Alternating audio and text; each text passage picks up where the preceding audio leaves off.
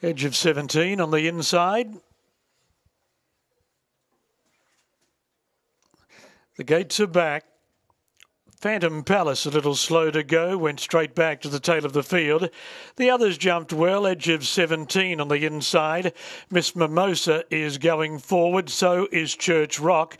Pierre Cardinigan with them.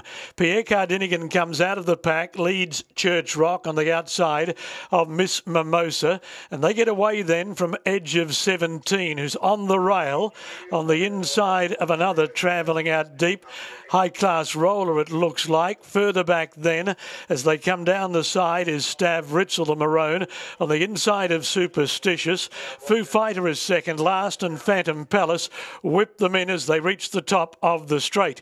Pierre Cardinigan turned in front of Miss Mimosa, the black cap. Church Rock, the orange cap. Edge of 17 is deeper out. Superstitious coming right down the outside. Pierre Cardinigan in front. Superstitious coming over the top. Superstitious, Pierre Cardinigan, Stav Ritzel, followed by Church Rock. Edge of 17.